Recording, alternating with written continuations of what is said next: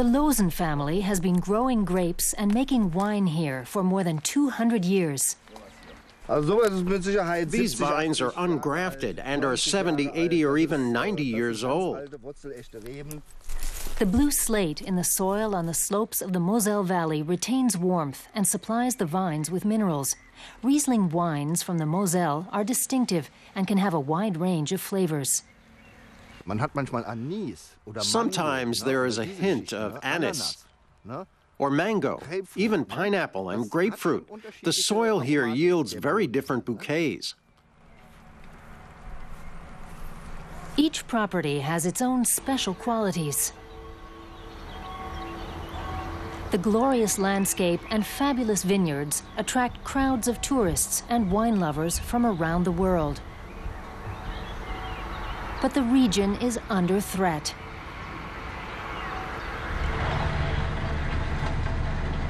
Bulldozers are already working on the approach road for a 1.6-kilometer-long highway bridge across the valley.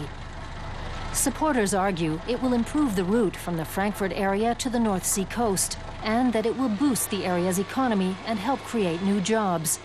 But the winemakers fear it will change the microclimate, upset the water table, and ultimately destroy some of the world's finest vineyards and landscapes. Many wine experts have asked me why on earth are they building this lousy bridge? What can be done to stop it? It's great that not only locals are upset and concerned about this area's natural beauty, which is indeed spectacular, and they don't want to see it destroyed by this ghastly bridge. Building roads involves covering up the land with concrete and asphalt. Those in charge at the State Transport Ministry say the bridge has the backing of the state and federal parliaments and has been approved by the courts. The Loire and other beautiful valleys in France are regions where good wine grows and bridges have been built because people need them. Thousands of jobs depend on good infrastructure, and that includes roads. We also want to stop young people in the rural regions to the north and south and along the Mosel moving away because they can't find work. A bridge would ultimately be in the interest of the wine-growing areas as well. Although the municipal government has approved the plan and work is underway, people here haven't stopped fighting. They don't want the bridge, and they don't want trucks thundering overhead night and day. We say it must be stopped. What's at stake is just too valuable. We can't stand by as things are destroyed that should be preserved. If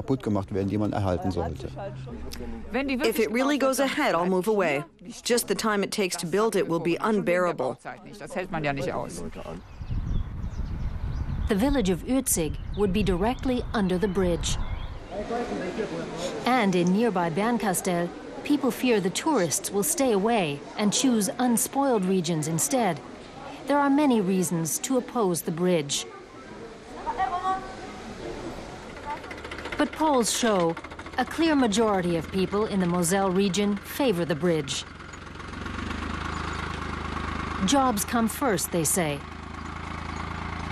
And even many who used to oppose the bridge have given up hope of preventing its construction.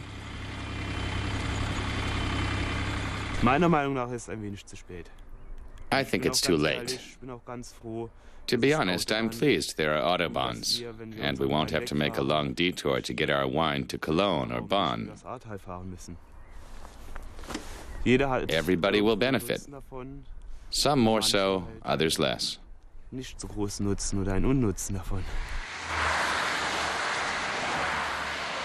The viaduct is set to be built right above Ernst Losen's vineyard. He says it's hard to predict what damage it may do to his wines.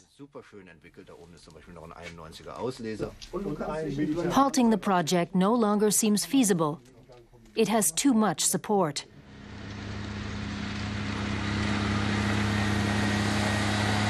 The bridge is to be completed by 2014.